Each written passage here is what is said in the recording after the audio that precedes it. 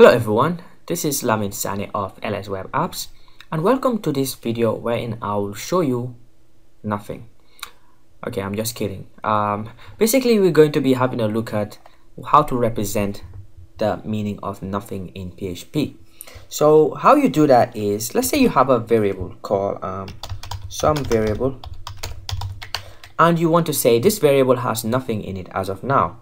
So how you do that is, there's this thing called null in PHP, and that's how you represent nothing.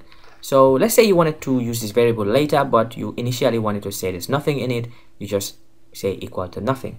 And now in PHP you can say if some variable equal to null. Just bear with me, we'll get to if statements in a later video, but for now let's say that if, this is how you compare stuff in PHP, by using if and then some condition. So we're using triple equal to here to say that checking if this is equal to null, then echo something. So let's say yes, it is null. Let's go back in our browser and then we refresh. As you can see, it says yes, it is null. Okay, so this is like, there's nothing wrong with it, but it's kind of redundant. Okay, I mean, it's good for explicit reading, I mean for clarity, but you really didn't need to do that. So let's remove this and go back to our browser, then we refresh. As you can see, it says undefined variable. So basically what's happening here is that we are trying to access this variable here, but it is not defined.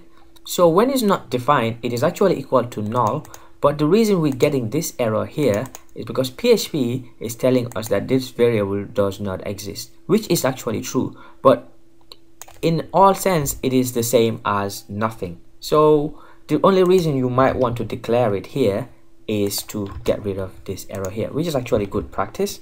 I did say it's redundant, but if you're getting this error, just make sure that you declare it there. If you want to do it doing checks for the variable, always make sure the variable is defined. Okay, so last but not least, let's do the type checking for this. Let's see if it's going to give us null. So let's say get type of some variable, and then we echo that. Remember, echo just prints out something. So this get type will return a value to us, which is the type of that some variable.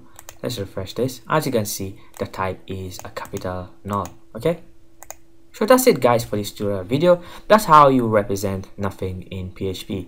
Okay, that sounds a bit funny to me. We're actually doing something and it sounds like nothing. Okay, so thanks for watching. I will see you in another video. Cheers, bye bye.